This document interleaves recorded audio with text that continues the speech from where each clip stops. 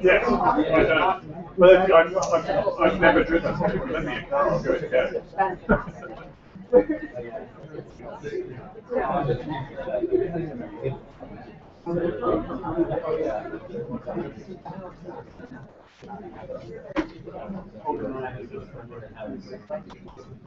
Maybe I'll try and demonstrate this.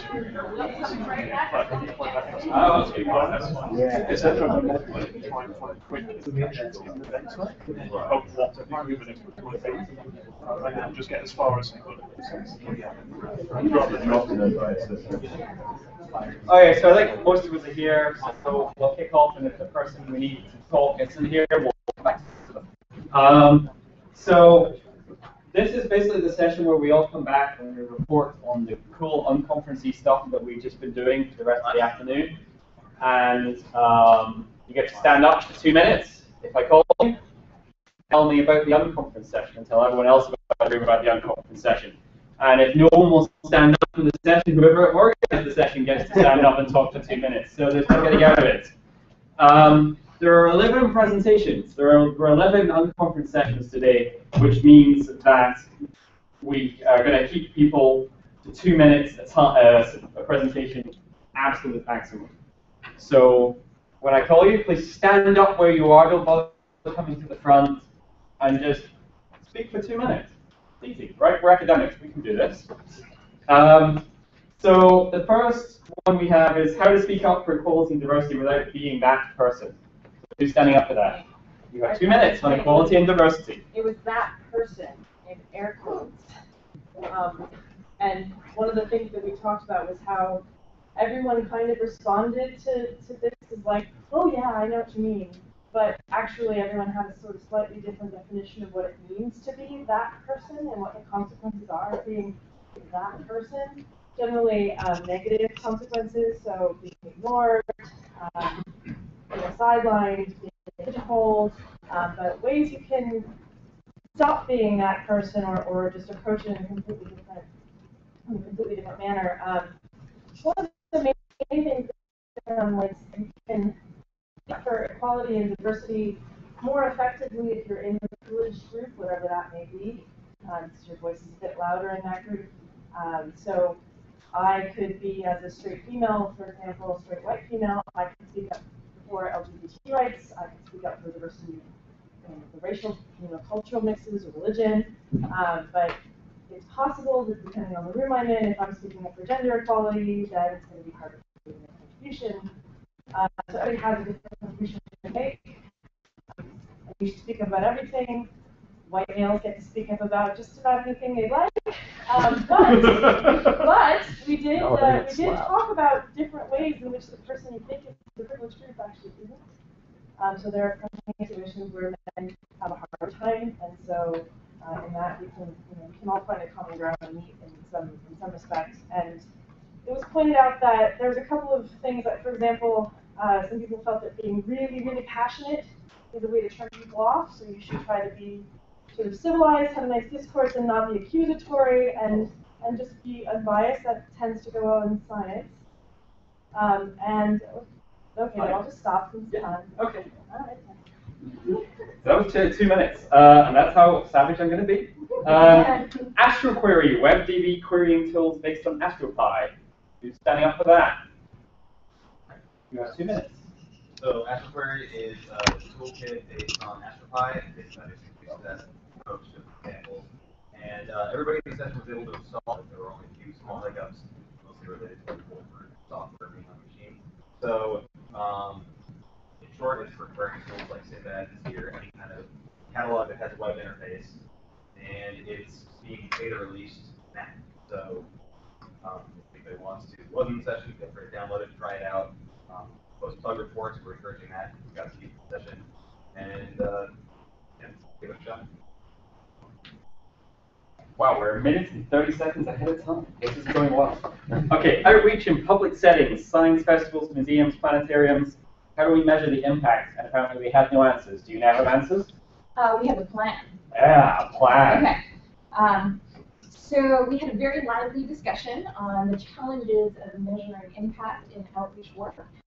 So first we talked about what are the goals of outreach. So do we want to inform people? Do we want to inspire people? Jonathan Fay had the most memorable quote of the session, which was his goal was to get people to say, "Oh my God," in a non-sexual context. Is it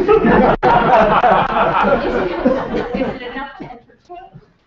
If people feel satisfied or positive about the experience, that they didn't actually learn anything, is that a good thing? Is that enough?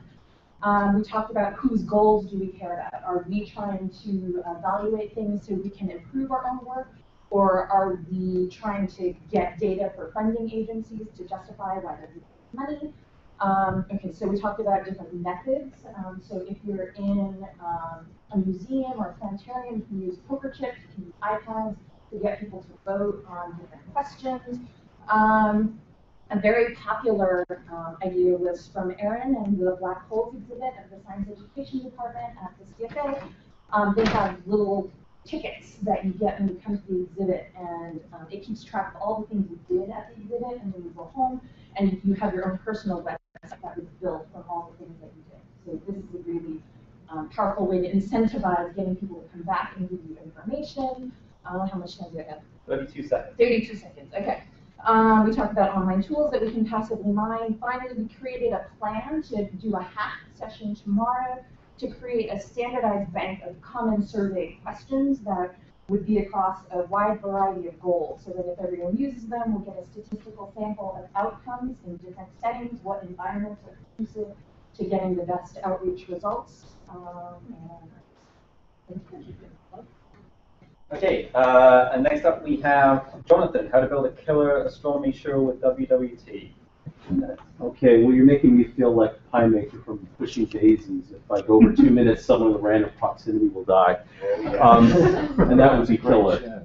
Yeah, so we're demonstrating authoring tours in my telescope. We're showing the different targets, the types of things being able to do for like flat panel for regular WWT, you know, on desktop and notebooks, as well as deploying over the web. But then we were talking about now anybody can just download Worldwide Telescope and actually create full dome shows or shows for movie theaters, stereo, things like that with the authoring tours. We walked through, we built a simple tour of which I made a ham of myself narrating it to show how auto recording could be integrated with that.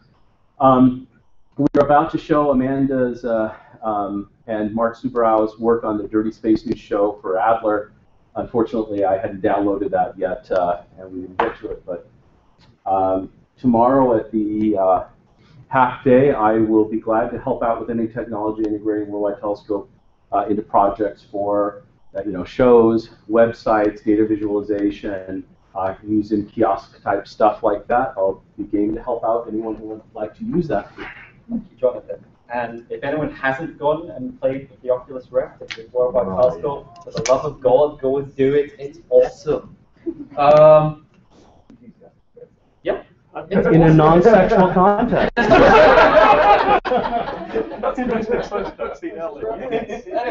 the next one.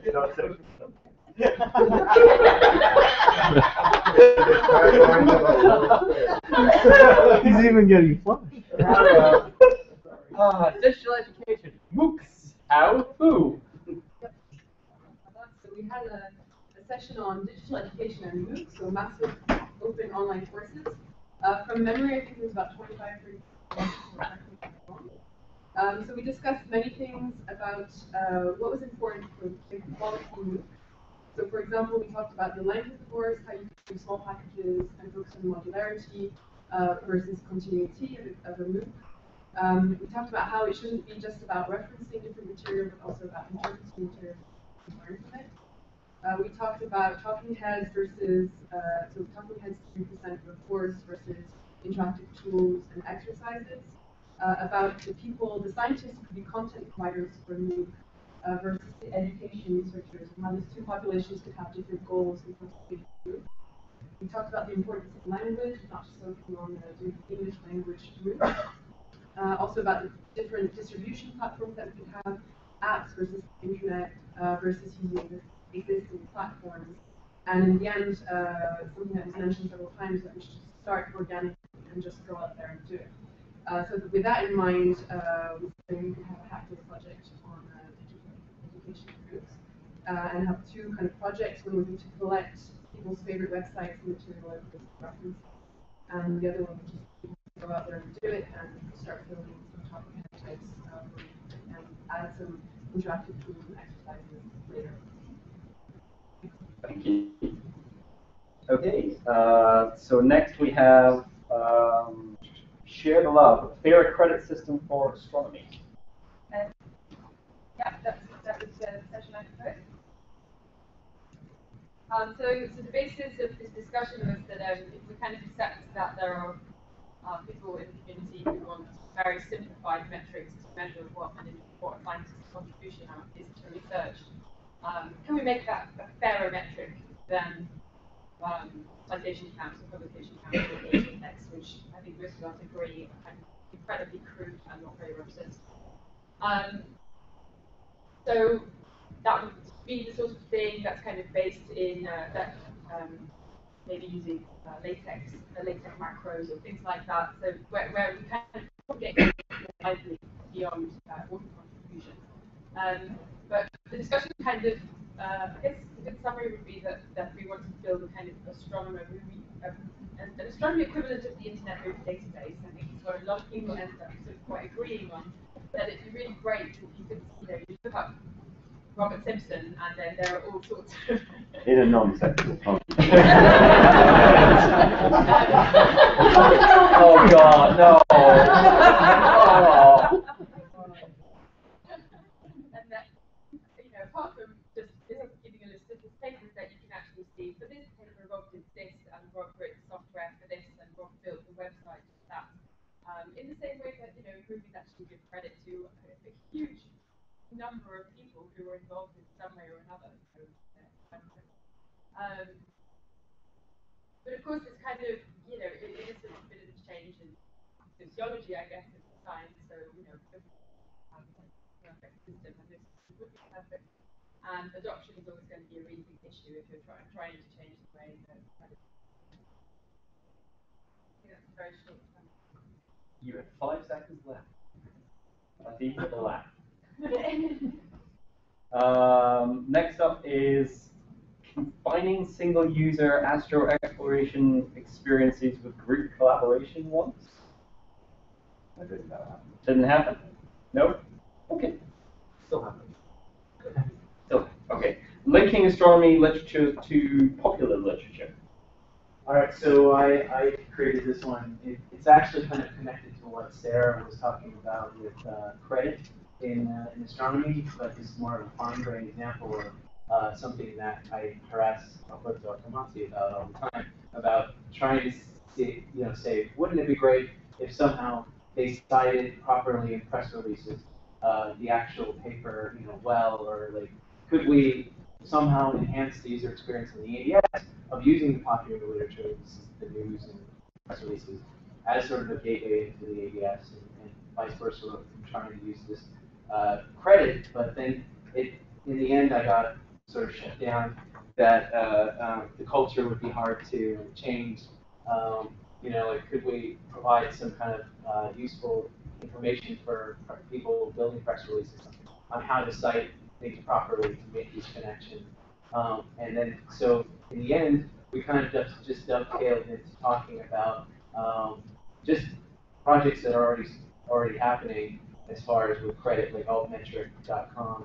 And something that came up too was ScienceWise, another project that people didn't know too much about, and ORCID, ORCID.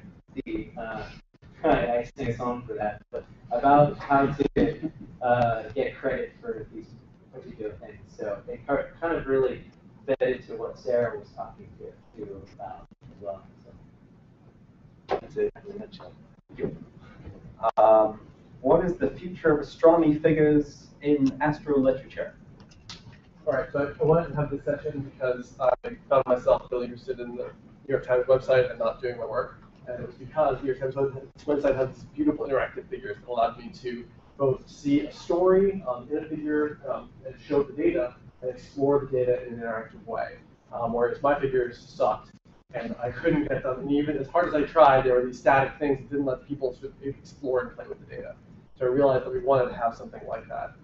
And I showed a couple of stabs that I had taken at this, both that had actually been published and then things that were just kind of kicking around my website, and wanted to get people's ideas on things. And so we sort of came up with a bunch of different tensions. I don't think we came up with answers, but at least we came up with some questions. So one tension is the tension between the idea that figures really can't currently be embedded in current papers. PDFs, have limitations.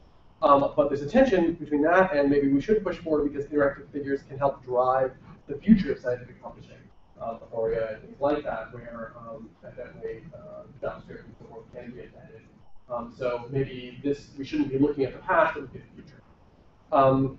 Another question is whether, if we want to push forward on something like this, do we want to push mostly on culture or on technology? The point was made that one can, with a simple Google Doc, actually make an interactive figure, and maybe it's not the most beautiful thing, and maybe it's not perfect, and maybe it doesn't do everything we want, but maybe it's really the culture that needs to be moved forward. On the other hand, if we want to do something, we want to make a figure that people can use, we need it to be relatively flexible, and so maybe we really need some smart undertaking technology. And then a more sort of detailed question, do we need a code that's going to make these figures be powerful at many hundreds of thousands to billions of points? We know these surveys are going to have a lot of data in them. And if you use what people use in the New York Times, that can't be extended to billions of points. Is that really important, or is it more important that it work with people's current workflow? That it be able to work with Python or apes, I don't know what people use, but do we need some kind of code that plays on that nicely? I'm going to shut you down. Great. Okay. Transition into industry, leaving the ivory tower. Carolina and I run the session on this, so since I'm standing here, Carolina. Okay. So it was a cool session. Some bullet points, feedback. So things that were highlighted were the importance of side projects and networking outside of academia. So okay, the transition into industry. Academics need to realize that the skills of academics are real skills, and there was a really good example about paper authorship, like a lead author is actually managing a team, so it's just different words for something you do in academia and in the industry, we actually call it teamwork, that kind of stuff. So you sort of need to be able to speak industry, and then the question was, wait, how can we get help for that? And so then there were a couple of things that we did. For example, to Vigo and things like that. So that's good. So there is resource out there. Then it was nice to hear success stories, but then there was a question about what's the average? When you leave academia, what's the average? Where do you end up? And that's actually a big question. We don't know. Nobody's tracking these people, so maybe we should start doing that. Then it was highlighted that tech companies are very willing to hire, academics or leaving academics, recovering academics, whatever you want to call it. So whether fresh out of grad school or within 10 years into an academic career. So that's, it's hope for us, right? And writing is a very good skill that we work on in academia, and it's not always, I'm a good writer when you're looking for a job elsewhere. It's very good. So then there was a mention, of course, of software, definitely recognized industry. And then also within sort of the academic system, there are jobs that are not the tenure path and so on, but so there are possibilities, but some of them are on the brink of extinction, like social work and things like that. So the question then has raised, are there halfway houses that way industry, not strictly in industry. So again, it's Zoom, or the universe was raised, and how to find jobs, LinkedIn, and data science conferences, and inside data science projects. Okay, so that was the last of the unconference sessions that I know about. Did anyone else have there's a hand going up there? Does anyone else have an unconference session I don't know about? You. If we have time left. We have as much as 5 minutes in the Slack and session. 2 minutes then, on whatever it was you were talking about. So we were talking about indexing all the measurements in the literature. And the idea, for example, that you could find every measurement that exists for your planet or your star or all the secondary eclipse deaths that have ever been measured within a certain wavelength range for some exoplanets or whatever. Two different projects, but very similar in that what you're trying to do is mine numbers out of the literature. We talked about infrastructure that we'll start to put together tomorrow at the Hack Day, so whoever's interested in that will join us with basically a simple input into a database, a way of browsing the database, a way of getting data out of it. We talked about citizen science for populating this initially, and then how we might hopefully grow that to the point where when you submit a paper, you also have to submit an entry file to get your measurements that are in your paper in the database. We talked about similar projects that are underway elsewhere or places where this is being talked about. Those talked about vetting the data and needing a gateway and a gatekeeper to make sure that all the good data gets in. And talked about a number of different classes. Thank you. Anyone else? Is there anything else that we didn't know about? Chris? I got distracted on the way to a session, so I talked to Hog, who's somewhere. But we had a brief discussion about, as a step towards modeling astronomers in the exoplanet space, trying to identify using the existing data places where human intervention had biased the sample, and we're going to try and come up with an idea for doing that sometime in the next couple of days. So this is an advert for anyone who wants to write a quick and hacky paper on that to come and find either of us. We'll call it a session. It was a conversation. But, yeah, you're allowed to have those too. Okay, so if there's no one else, then we will crack on. Yeah. Okay, just before Alberto steps up, I just wanted to quickly go through how the Hack Day works tomorrow, because this will be the last chance to have you all in one place a screen up. So let's just jump ahead and back to the Hack Day bit. There. So in the morning, we will have some quick pitches, which will work much like that session just worked, where you will be queued up here and come and tell everyone your idea. And so that will be in the bit leading up to the morning coffee, as it was this morning. After, yes. What time limit? The time limit will depend on how many of you there are, but I imagine it's going to be a minute or something. So, yeah. On the website, there are like 27. Yeah, it's going to be quick. So, then we will start coffee, and then you are just off, and you have the space to use all day. Lunch and coffee will be served as normal. We're going to have some food coming in the evening, and you can literally stay here all the way through till the start of play on Wednesday morning if you want to. We will report back on Wednesday morning, and there's a session for reporting back. Sorry? Will we be able to enter the building late at night? I believe so.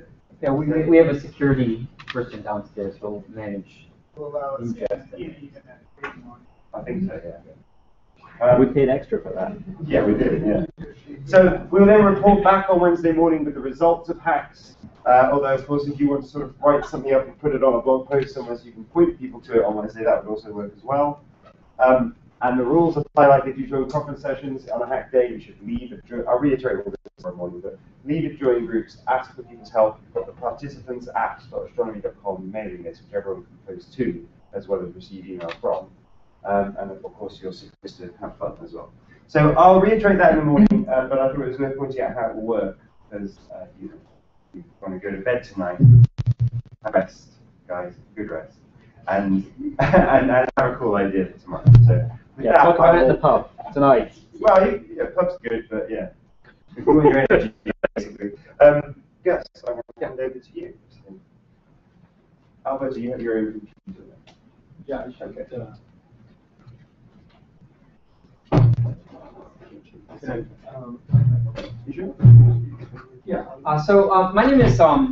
My name is Gus Minch, shorthander August Minch, and I'd like to just take a moment to thank everyone for coming. I believe the only time I get up in front of all of you as sort of the lead local organizer for this meeting. We tend to focus on catering and things like that. So, but tonight I get to introduce Alberto Akamazi, who's the program manager for the NASA, the Smithsonian NASA Astrophysics Data Service, which we all know we use on a daily basis in astronomy. It's easily one of the more commonly used tools for our research. A few things that you might not know about Alberto. He has been at the Smithsonian and with NASA ADS for almost 20 years. Of course, ADS was released before the web was, or essentially simultaneous with the web. And so he has gone from originally working on data, imaging data at the Smithsonian, to working on data as literature in bibliometric, and also returning the data term back to the NASA Astrophysics Data Service. And his talk is going to be the DOT Astrophysics Data Service. I'm not going to say anything else. System. The system. Okay, good. So. All right, thank you, guys. Thanks, everyone. This is very exciting for me. So when I heard that dotAstro5-Mon-3 was coming to town, this being a conference that I tried to follow remotely for a few years, but never being able to attend it, I was excited and I figured I wanted to come and hear what all the buzz was about. And then Robert sent me an email and say, how about giving the keynote speech? And I'm like, wait a minute, I wasn't fully prepared for that. And so, so the question came to my mind about what can I tell this crowd of talented and young people about a service which was described recently in a tweet as antiquated but essential. So I took that as a compliment. Still quite popular despite, as Gus said, it was originally conceived in around 1989, 1990. We recently celebrated the so-called ADS 20-year anniversary because in 1993 is actually when we rolled out what has become the current ADS, which is a bibliographic service. Originally, the ADS itself was conceived as a data service, sort of a mini VO in a box. Anyway, so I thought the best use of my time here, and also one of the goals that would be nice to have out of this talk and the rest of the meeting is describe the process through which the ADS is kind of reinventing itself, going from this well-known service to something which is more of a platform and more of a modern discovery engine for our community.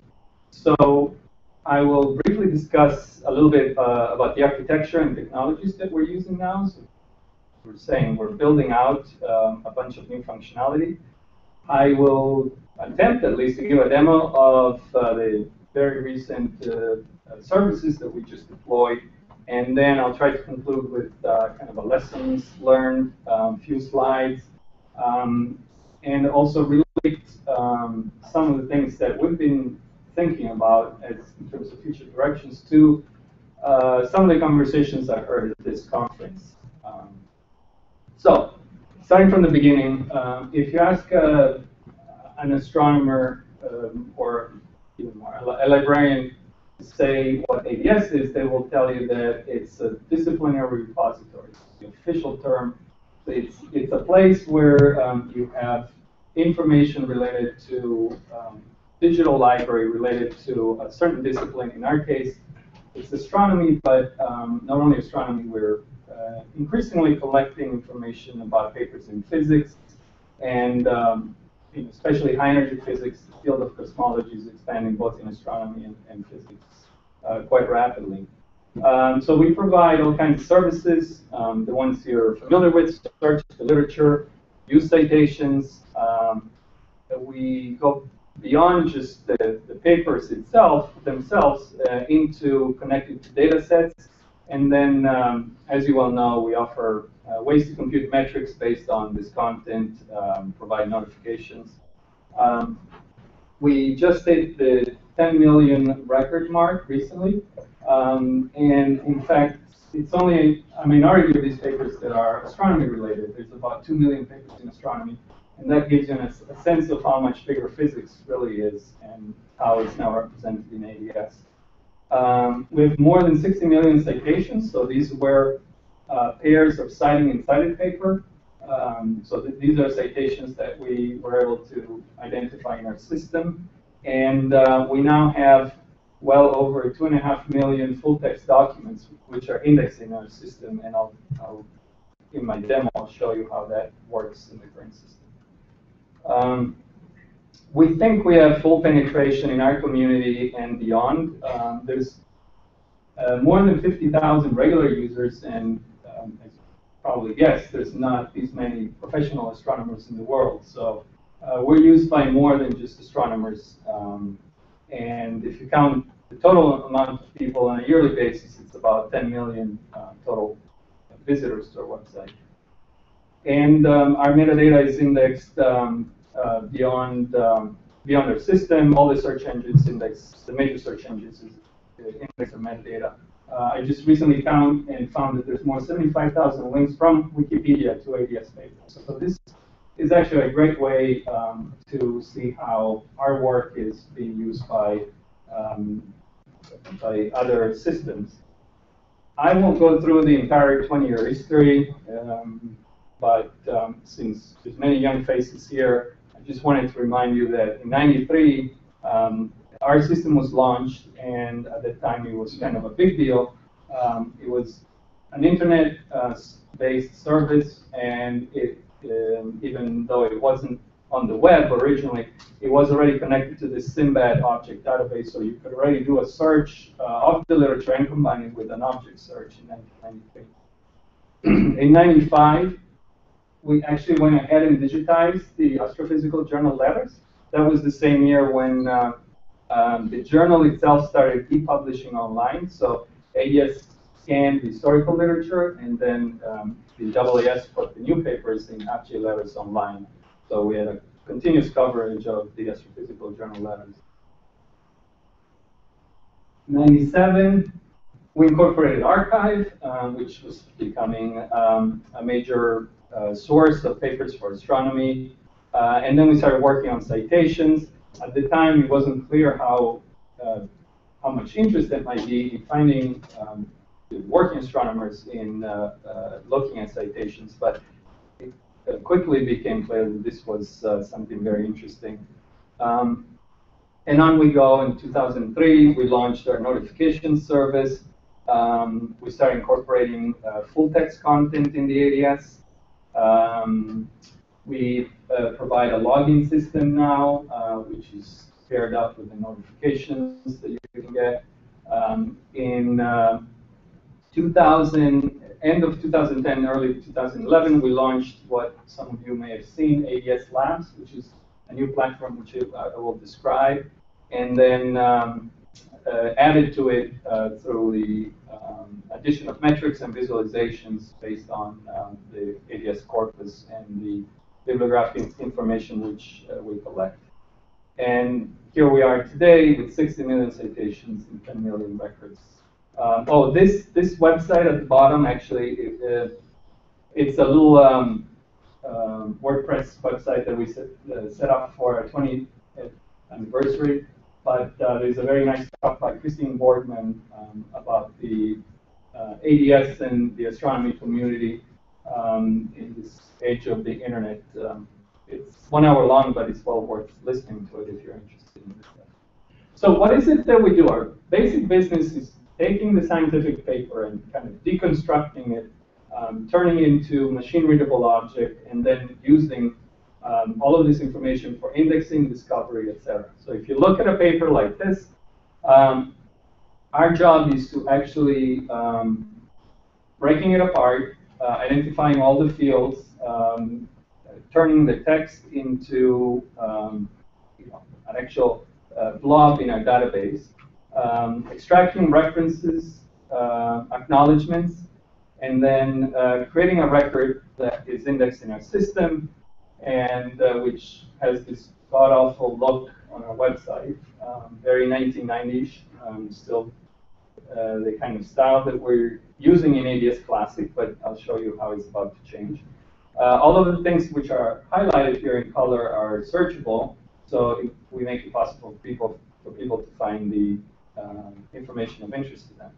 But we don't stop here. We're not just recreating something out of the electronic journal. We aggregate additional information. So we link to different resources, including the archived version of a paper. If there's if you have a library linking service, then we allow you to have access to them. We link to data products, which may be at other astrophysics archives. We link to astronomical objects that have been curated by Sinbad or NAN. And essentially what we do is we act as an aggregator of content, and we link it to the literature. So we get our source from different bibliographic sources, starting from the publishers, but other places like Crossref and Sinbad. We merge that information with the archive preprints. You might appreciate the fact that when you look at citations of one of your papers, we count not just the citations made to the published paper, but also the citations made to the preprint. So you get a holistic view of that work. And then we link to archives, the Sinbad, Vizier. We use text mining techniques to enhance what we have already. Important for housekeeping purposes is that we keep track of where everything comes from. And we include bibliographies that are generated by our collaborators. So the classic system that many of you are familiar with, as I said, it's built on software which is at least 15 years old. And it was built because when we started out on our project, there was nothing that we could use out of the box. So relational database management systems were expensive and were limited in capabilities. There was no open source SQL engine. It was costly and hard to administer for the purpose of our application. So we ended up rolling our own system, mostly written in C, about 250,000 lines of C code, and then just as many in C, Perl, and Python, which make up the workflow and ingest pipeline into this. And this created a big problem, which became apparent several years ago, which is we had this organic growth of a system where new features were added, but there was no clear architecture or documented components that could be replaced easily. Lots of intellectual property was locked into the code. People wrote the code, moved on, no documentation, not a pretty picture. So what we did was we started out as kind of an experiment, which we called ADS Labs, a new platform which was built on the existing search engine, and which we launched in 2010, or just late 2010. What we included were options to filter searches using so-called facets, and also search the full text that we had been accumulating. We introduced visualizations over this data, provided recommendations. It was built using a simple stack that was seemed like a good choice at the time. It's all Python with WebPY, style sheets, and jQuery. So this provided a platform that allowed us to conduct some experiments and then kind of sketch out what the long-term architecture of our system would be, which is the core of our work right now.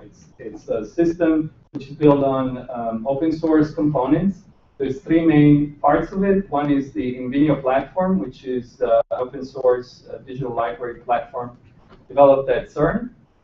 and used by the high-energy physics bibliographic system called INSPIRE. There's then Solar and Lucene, which are products of the Apache Foundation. So these are widely used search engine. It's all written in Java, more than 250,000 lines of code. And then MongoDB is a document database, so it's a NoSQL database, which matches well our document model because you don't need to store things in rows and columns, but it's based on a JSON structure that can take any form, and a JavaScript engine on top of it.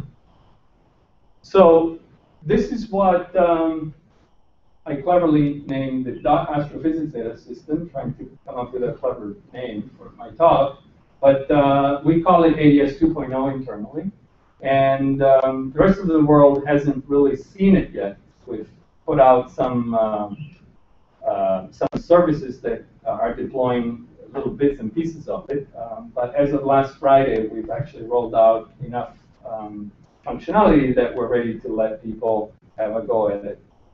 The exciting things from our perspective are pretty much the ones that are listed here. It's built on some solid web and digital library standards. As I mentioned, we have a new search engine. What I should mention is that we've not only taken the basic functionality, but we're expanding its capabilities so that there's a formal grammar that describes the kind of searches you can do. And I'll show you some examples of that, and operators that you can apply to your searches.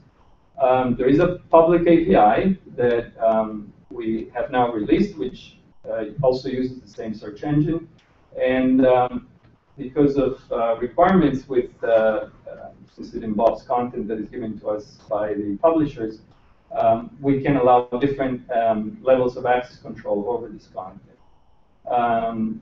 I'll show you what we're doing in terms of building on top of this to create visualizations, search, export, etc. And all of this is done in a collaborative way. Everything that we're writing is on GitHub. And as I said, all the components are open source. So I invite any of you hackers to take a look at what we're doing, help us do it better. And longer term, we would like this to be a platform for other people to participate in. So if people are interested in searching and curating data that is locked up in papers, we're here to help you with. The transitions of technologies, as I tried to summarize it here, basically, we went to some custom-based metadata tagging to standards such as MARC, which is a library standard, and probably we're going to go to something called BibFrame or some more modern system. You can see how we're moving to more web-friendly platforms in terms of formats, so JSON as opposed to XML or HTML. The search paradigm may be the most interesting part of it, is that the ADS Classic is also always been built around the idea that you do a search, you look at your results, and you realize that you want to search a little differently, so you go back, you refine your search by adding some components and get more results. In the new system, we want you to be able to do this much more interactively and also discover content, structure metadata as you do your search. So that's what we call here facets. It's filters that allow you to refine your search in an iterative way. And the stack that we're using is basically Flask, which is a Python framework, jQuery, Bootstrap, and D3, etc., etc. Let me just quickly illustrate. I don't want to take all the time. So this is ADS Classic. Most of you must have seen this. This was ADS Labs. So simplified our search, one box, a few modes to search. And this is the new system. It's Bootstrap, so it has this particular look. But we reduced the number of things, of options that you have, and you can do just about everything on a command line. The list of results in ADS Classic, rows and columns. Here we have some rows, but you have filters on the left, which are computed on the top and results.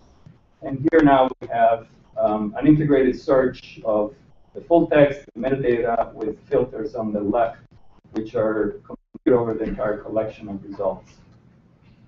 ADS Classic shows you a paper like this, with that huge list of affiliations. ADS Labs started to use the real estate a little better, and we're moving in the same direction right now. So you have main metadata plus related resources on and tabs at the top. ADS Classic had metadata in a custom tag format. ADS Labs was using the XML from the search engine. And now, as I said, we're moving to JSON in ADS 2.0. So here is the Inspector device. I'm going to attempt a live demo. And all right. So many of the features I'll show, they've literally been released last week. So anything and everything can go wrong with this one. Nothing can go wrong.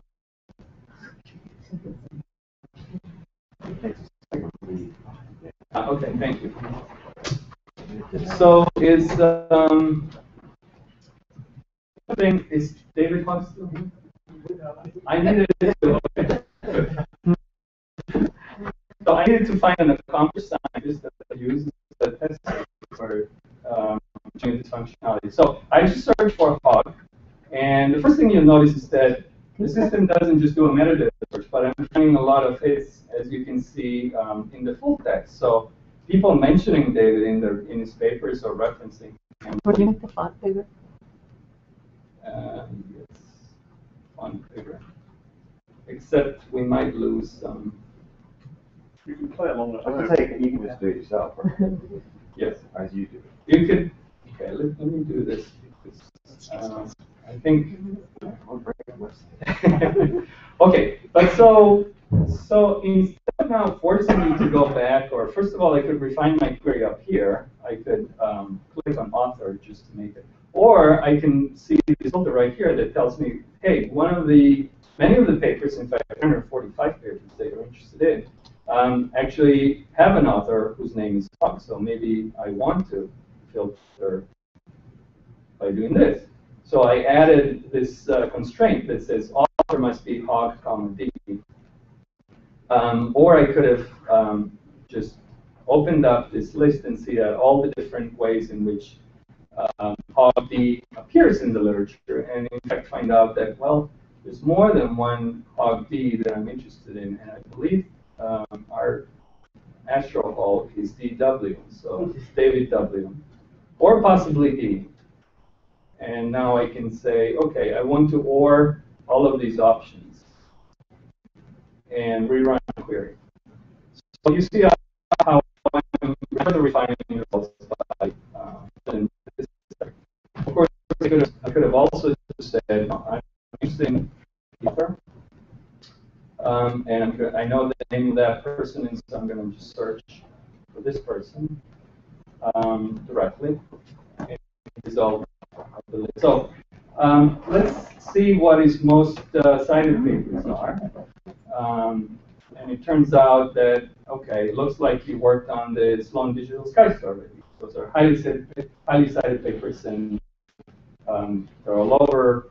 Once I re-rank the list by citations, those are the papers that come out first. But maybe I'm interested to see what else he did. The Sloan is a big project, so he's one of many people that have been involved there. So let's take away the Sloan papers. I'm going to say minus Sloan in my query and get back a list. So let's then resort by citation again. So here are dated, most cited papers without the Sloan papers included in the set. And what I could do, among the other things, is if I'm interested to see what grants have been used. So one of the facets we provide which was built with collaborations from our library, actually, are facets that correlate grants to papers. So I could, for instance, observe that this particular, say, grant given by NASA has been mentioned in 11 of the papers that David wrote. And by clicking this, I'm finding what those 11 papers are. So I'm looking at the impact of a single grant over the papers written by a particular person. And now I could, for instance, look at the impact of these papers by generating metrics over them. So if I were interested in answering the question, what impact has this grant had? Well, here it is, right? We have statistics over the citations. There's been 158 referee citations to all the papers that were written as a result of that grant. And you can get histograms about usage, refereed versus non-refereed papers, a breakdown of citations per year, etc. Is that just US or just scrape that information? Do I scrape the information? I'm sorry, what's the question? Is it just US grants? So far, we've only, so this is information that we generate. It's not given to us by the publishers or any other thing. So we've right now scraped NASA grants from 1995 to date. A quick scrape of the NSF astronomy grants and the Department of Energy, which are not included in here yet. We are going to give it another pass. We now receive some funds from NASA to do this better with human validation as opposed to scraping.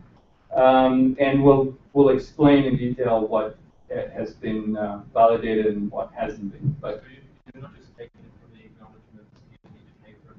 No, but I'm glad you asked.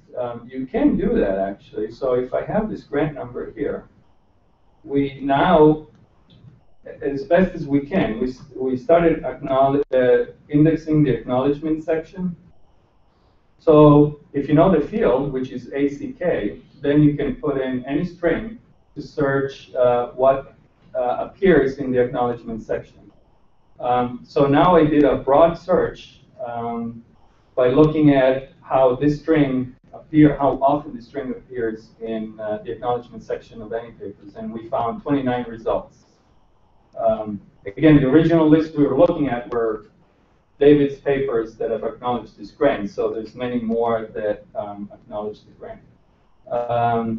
Again, this is not necessarily a complete search. It may be that in some cases we haven't been able to identify the acknowledgement sections, so it may be easier to do a full text search where you find this string appearing across in the body of any paper. Let me continue, though. Of course, one of the things you could do is do a topic search. So if I search for galaxy clusters, or I may want to search for clusters of galaxy, and get a sense of what's in our database. So I find a lot of papers, 32,000 papers talk about, contain one of these two terms. Now, in some cases, obviously, since the search includes the full text, there may be a mention of clusters of galaxies, but it's probably not be the main topic of the paper. So one thing I can easily do by opening this option is disable the full text search, which means we're conducting a search just on the basic metadata, what ADS Classic has always done. And so now I'm going to find basically mentions of clusters of galaxies in the title or in the abstract. And again, I could resort by citation numbers, for instance, to get a shorter list. And then I could ask myself, who are the authors working on, the most prolific authors working on clusters of galaxies? And I can do that by, well, looking at the list on the left, but I I'm going to try to generate a co-authorship network taken from the top N papers in this field. And as you can see, this uses a D3 visualization, and so it will start showing different groups that have worked on the subject area. And it's a little, as the plot moves, it's difficult to see and appreciate the detail of it, but you can zoom in and out. You can even search within this graph. So I'm pretty sure Margaret Geller, who is our colleague at CFA, has worked on it, and here she is. So I found her. I could select her, and I could select John Hakra, our late friend. And as you can see, by selecting them, I'm building a list of people that I'm interested in, and then I can apply this as a filter on the list of results that I was working on. So I've used another network to kind of explore the fields, detect collaborations, and so forth. And then I made a selection on 2 of the scientists, and I created this additional filter of my list. So you can see author, Geller, or Hakra. And here are here's the list of their papers related to galaxy clusters or clusters of galaxies. One more thing that I'd like to point out, if I go back to the original search, so we have more than 9,000 papers in the search. I could ask myself, who are the most prolific authors in this field? And I can see that Beringer seems to, I think Hans is his name, seems to be the most prolific author in general. But maybe if I'm looking for experts, I may want to see first who are the authors of the most cited papers in the field. So if I resort this again, the list of facets will be the same because it's built on the entire set. And that's why we introduced this option of sub-selecting the top papers on each topic. So having already sorted the papers by citations, I now ask the system to limit itself to the top 500 papers and to show me the facets based on that.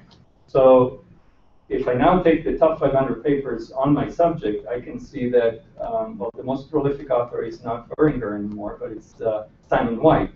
It's right here. I could ask the same question, but ask for a paper sorted by popularity. So who are the top authors of the most popular papers on this subject? And this usually points to people that are actively working in the field or who are writing the up-and-coming papers in a particular field. Somebody asked earlier today, about the impact of Galaxy Zoo, right? So I could say Galaxy Zoo, or I think it would be Zooniverse, right? So let's see what happens here. So the Galaxy Zoo has these many papers. The top ones are related to Galaxy Zoo itself. I don't see Zooniverse, but I'm sure it's somewhere in there. So it seems to be mentioned 198 times. If I search the full text, I'm going to find many more. Okay, here we go.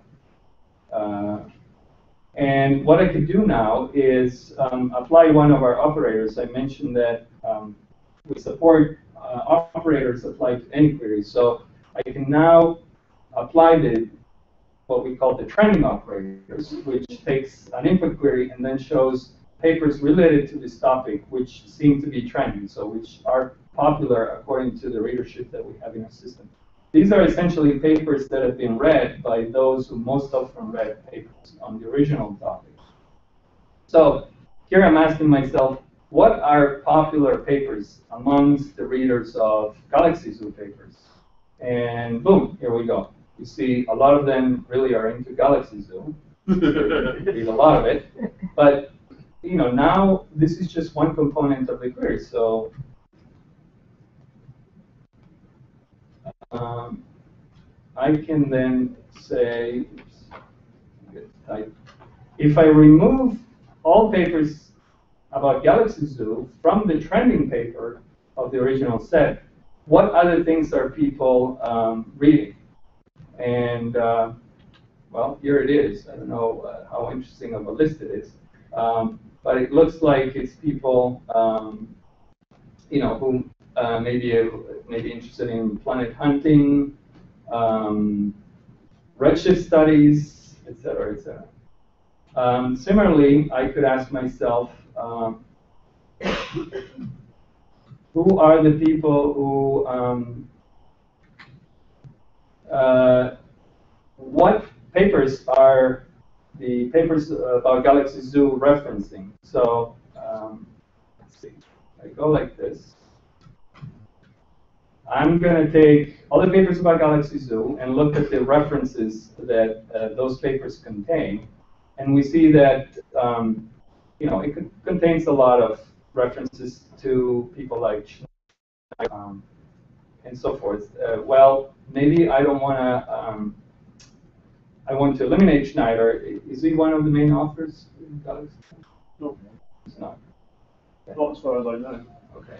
Let's say I want to eliminate someone who is Bob Nickel. Second one is Nickel. Okay. So if I wanted to remove him because I'm saying, okay, he's self-citing himself, I could simply do this. I remove the author from the list, and then here I have all the references from the papers in Galaxy Zoo, except the ones that point to Nickel. And similarly, I can create a list of citations.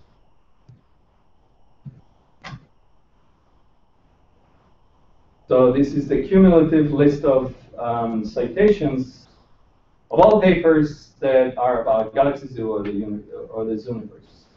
And again, you could do the same by removing papers that contain Galaxy Zoo itself, if you wanted to. But my point here is that you see how this becomes a very flexible search engine. You're basically creating operators that can take as input queries, and therefore an entire set of papers that satisfy the queries. And then you can build out your query to be as complicated as you want. You can use Boolean operators, ands, nots, and so forth. You can limit your searches to be done on the metadata or the full text. You could remove metadata and structured metadata. You can limit the search by publication year. Sky's the limit. Okay, so I think I made the point that I wanted to make so far. So let's get back to presentation. Right, don't forget the API. All this stuff is available through an API.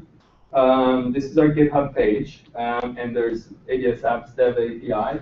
I know some of you have used it already because this all happened Friday afternoon when a tweet from our colleague Dr.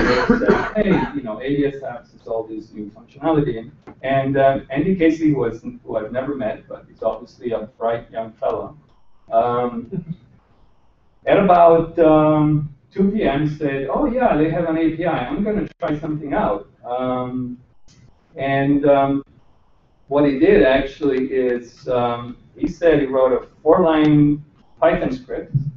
By the end of the day, he had made 2 visualizations of his papers and the citations, the people citing his papers, as well as the co-authorship network of the people who cited him. So this personally made me quite happy because this is exactly the kind of outcome that we were hoping for.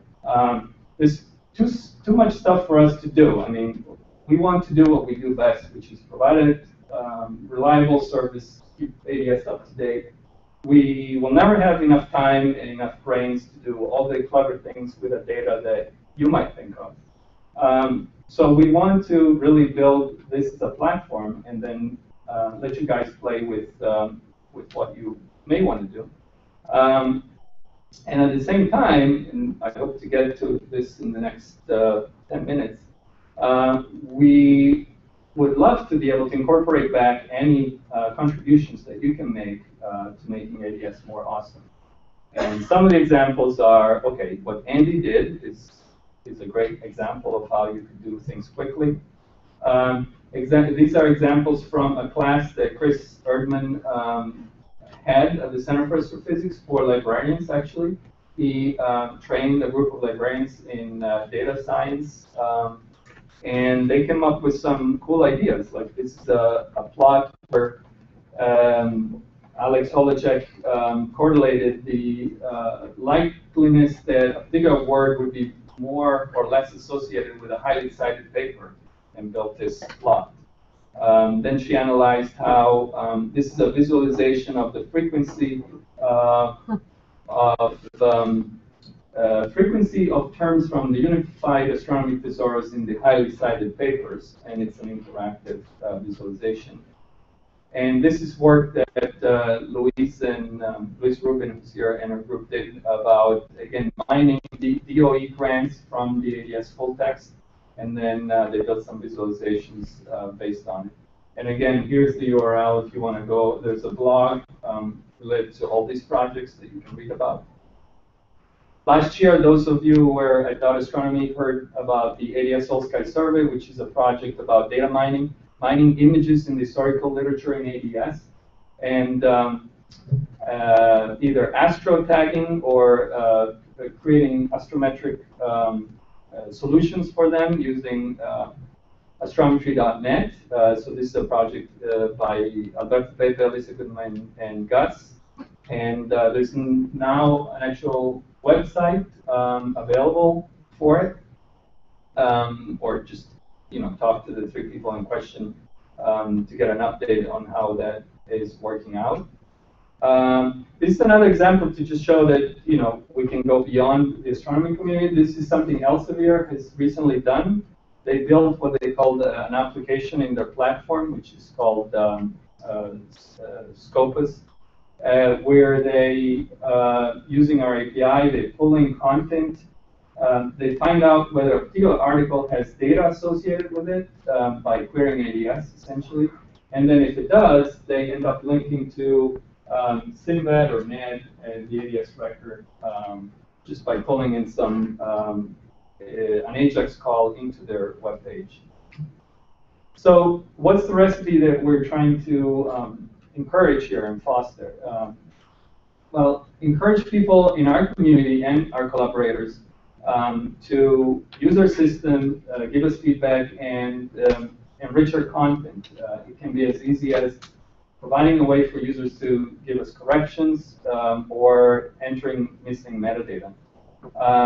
We want to share. We want to share content and share services. So that's why we're building APIs. We also want to allow people to curate their own data set and then connect it back to the ADS data holdings. So it's not our job to figure out what objects are mentioned in papers, because SIMVAD and NAD do already an excellent job at it. So what we want to do is just enable that functionality in our search interface. And then take advantage of the network effect. What we've been saying for a long time, linked resources are used resources. And the studies, a couple of studies that we've seen which prove just that. One by Rick White from the Space Telescope that shows that actually archival data in the MASS database now are obtaining more citations. The papers associated with archival data in recent years have obtained more citations than papers about new data from HSD. And we've also found a 20% advantage in citations for papers that have online data linked to it. So everybody wins if we provide these resources and keep resources linked on the web. Okay, What can we do better? And by we, I'm talking about our community a little more in general, not just ADS. But if you think about it, a lot of the curation and a lot of the archives that we all use are part of a distributed network of resources. And people spend time to actually go through the content and the content of papers and the information stored in papers to then create curated databases. So Simbad and Ned will store information in their system that is of this sort. This paper talks about this particular cluster, and it measured its redshift, and this is the redshift. Or the Chandra archivists will record the fact that a particular paper mentions a Chandra observation ID. Or a cataloger will say, will assign keywords to a particular paper. So all of this happens in a distributed fashion and in different archives.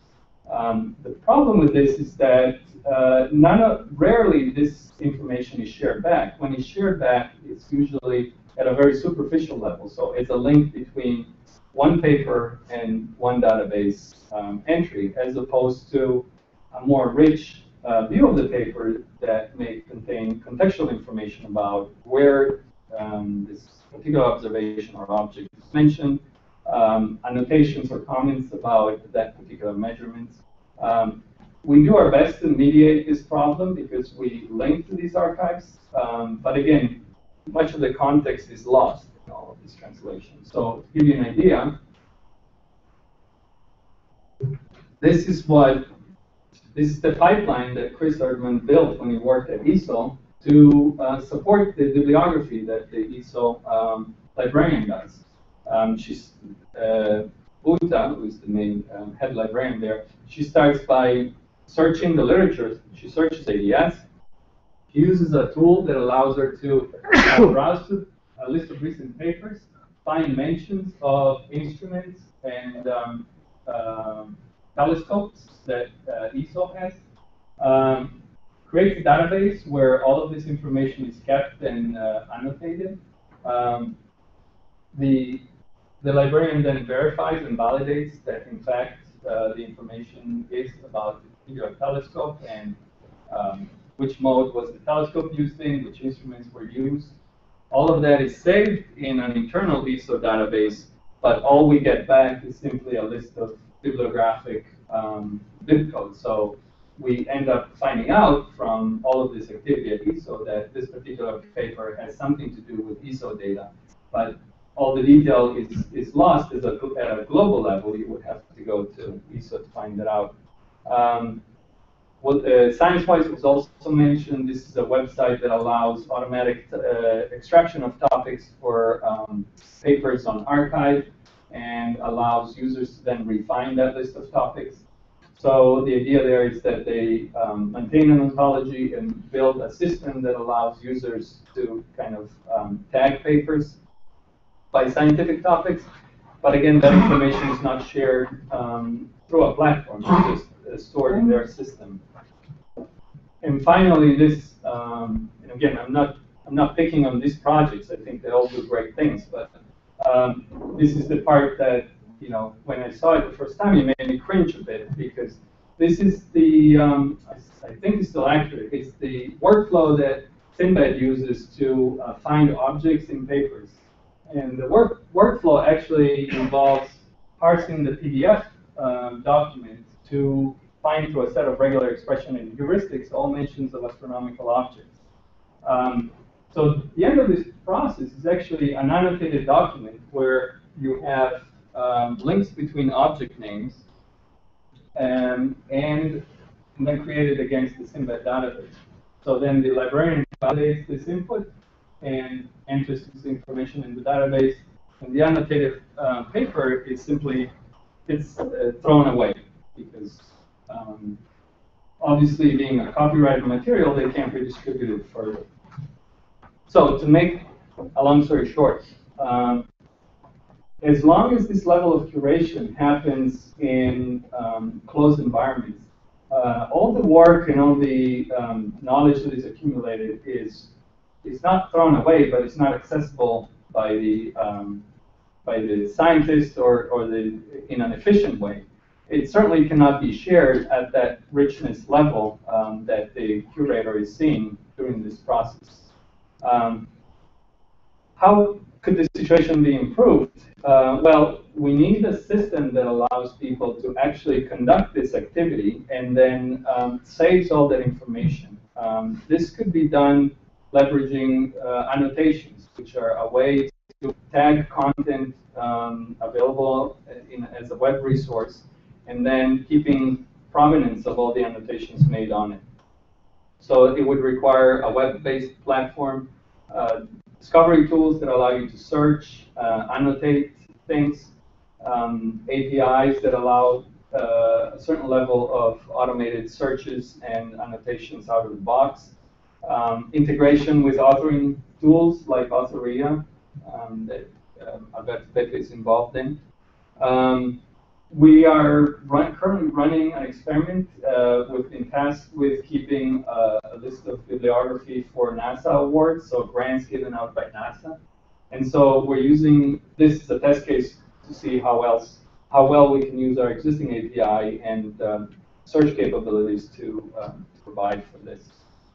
So I believe our project can help, but it's certainly not provide all the pieces that are needed to do what I just described.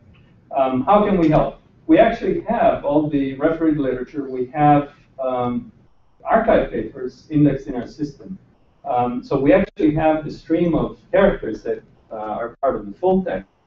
We can't redistribute it because much of it is copyrighted material, but many of the snippets, as you can see when you run a search, are available to the end user. And so there is the possibility of actually annotating the results of a search if you have something that you are looking for.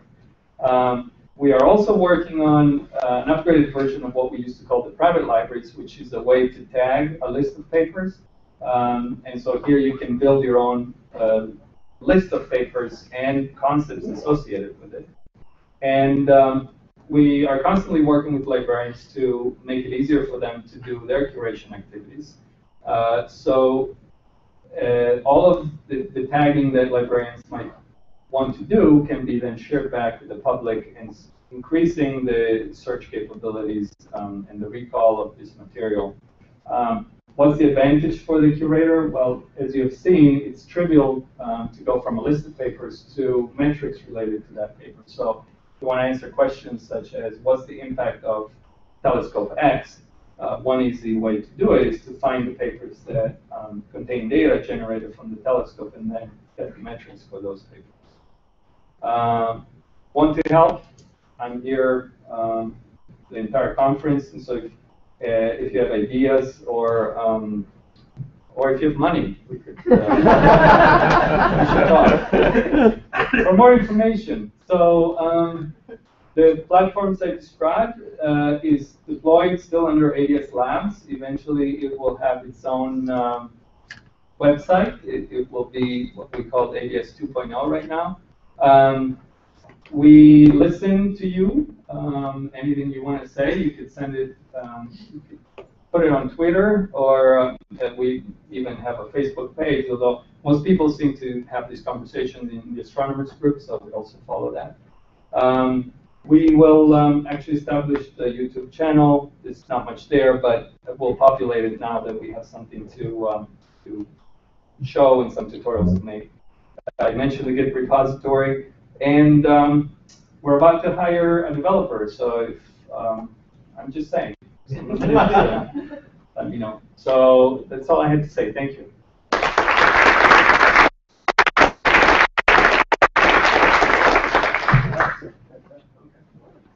So, do we have a question? Do you plan to add support for semantic searches? And if what are the main obstacles? So the question was about the support of semantic search.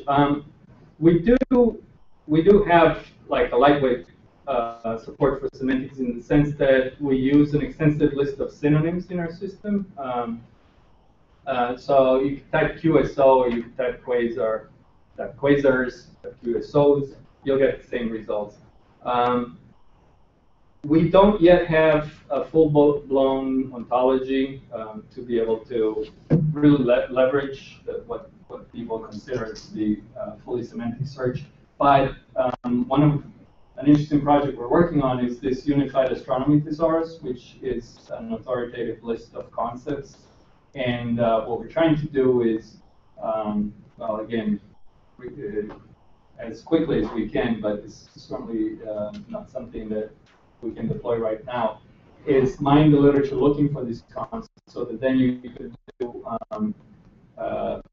start from a search which is very broad and then narrow it down by finding sub-concepts of a particular broad concept, or vice versa. You expand your search based on this knowledge base. So it's that's the extent of it. So it will probably be something that trickles in unbeknownst to the user, and if we do it right, it means that it's probably not going to be noticed as a huge shift, but as just an incremental improvement on search. Kevin? So I'd be really interested to search or to get a geographical picture of the author creation. I can't seem to search for it. Yeah, so you have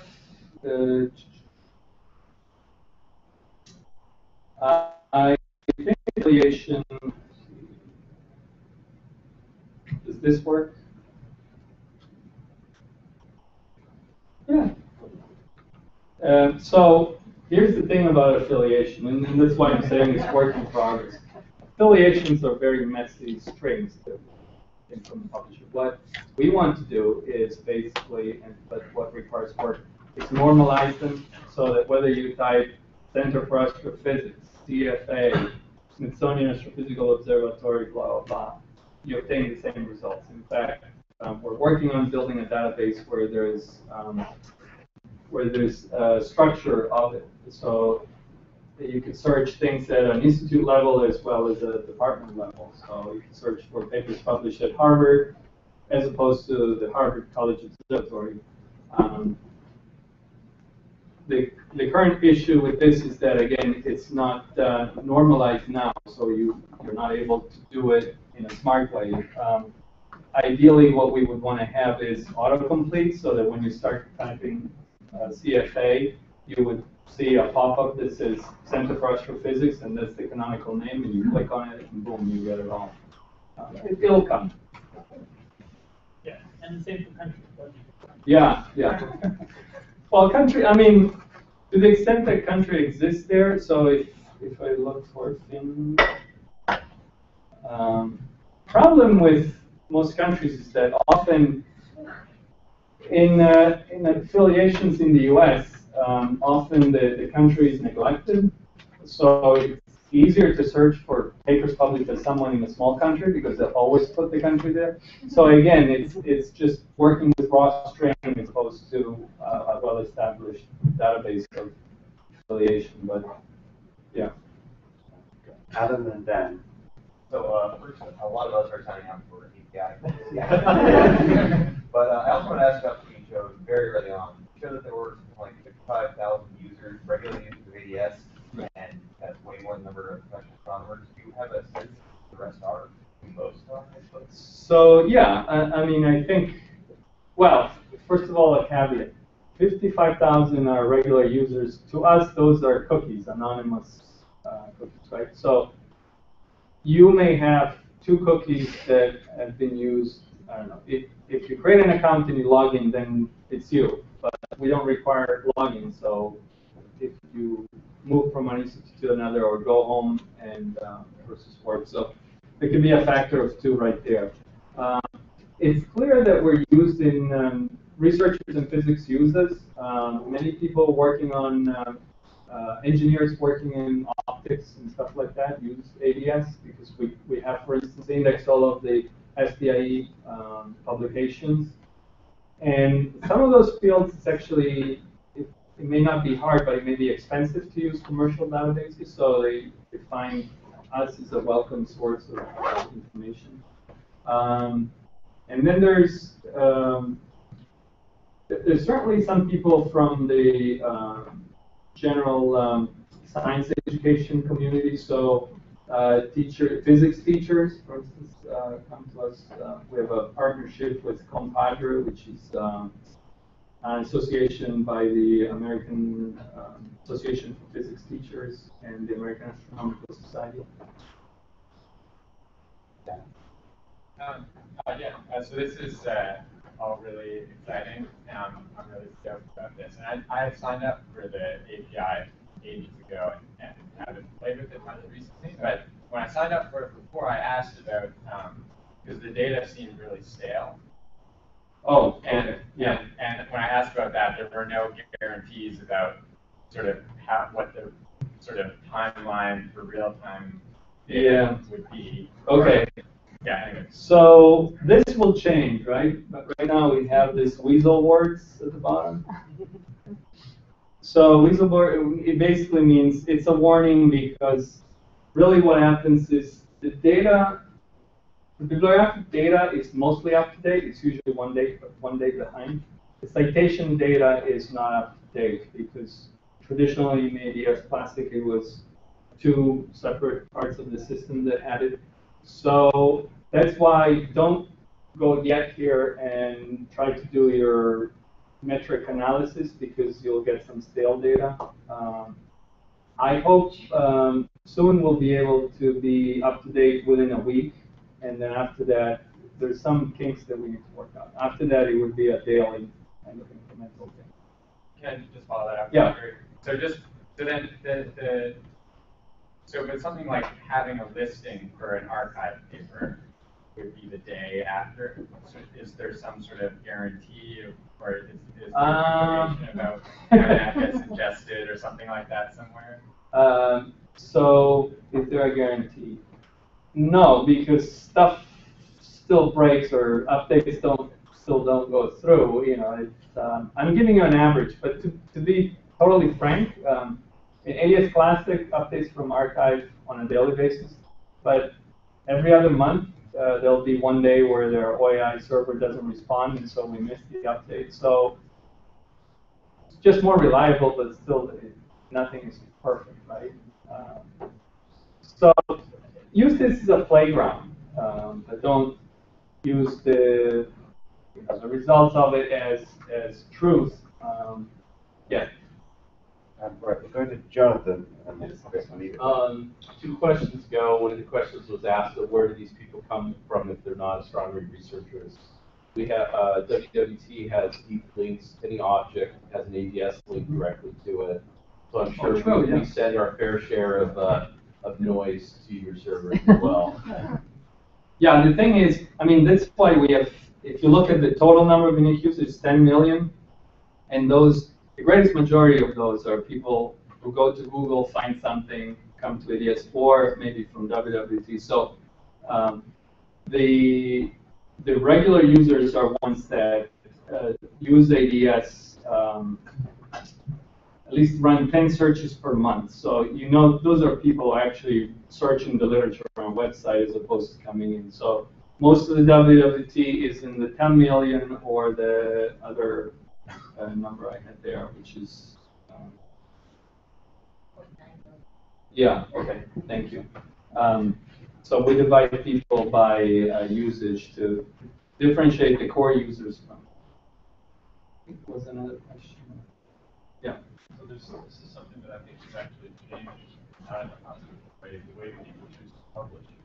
That you and also ISI make a distinction between review and 20 books, chapters, that distinguishes them from not reviewed. So if I'm offered an opportunity to write a chapter in a book, I look and say, well, I can do that and do a lot of work on the paper, but it's not going to count for my citations, it's not going to count for my issues, because it's not being, not popping up in these papers. I'm wondering how challenging category for basically scientific level books, and it probably isn't too hard to find that. Such that you can click on reviews, review plus books, non-review.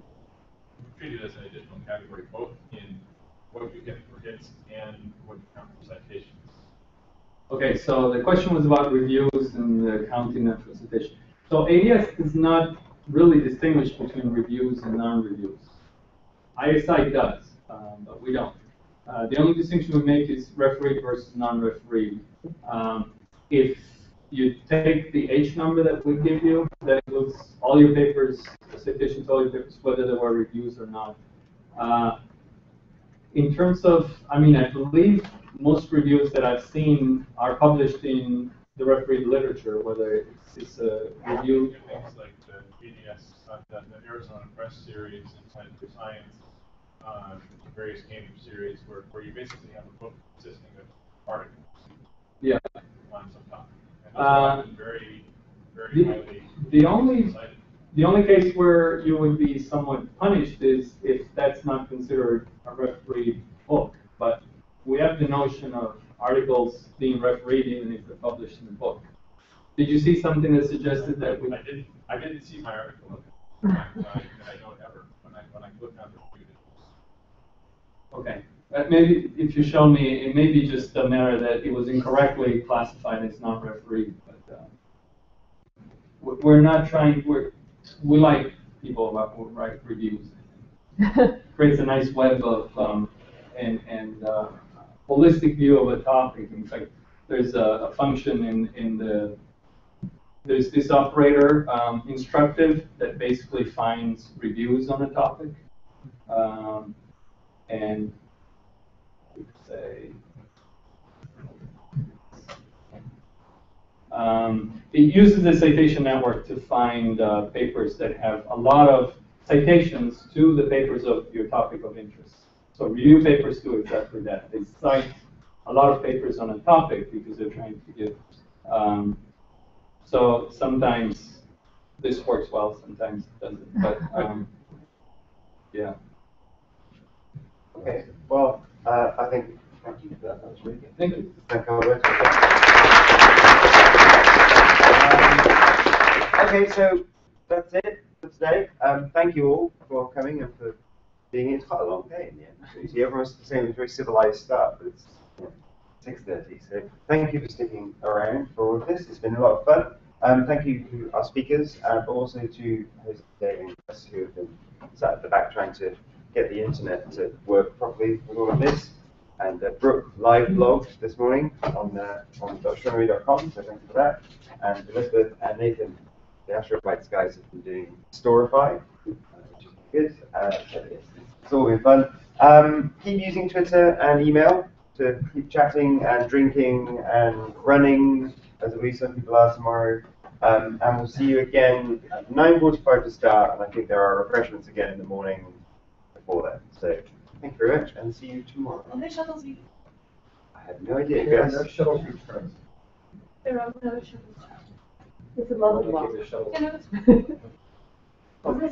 Someone call it a pub up to meet in on Twitter, and whoever that was, you just want to say the name of the pub. Someone call that a pub. That was it. So it's at Kendall Square, so that's probably where most of us are going. And if you want a print copy of the schedule, I don't know who you are.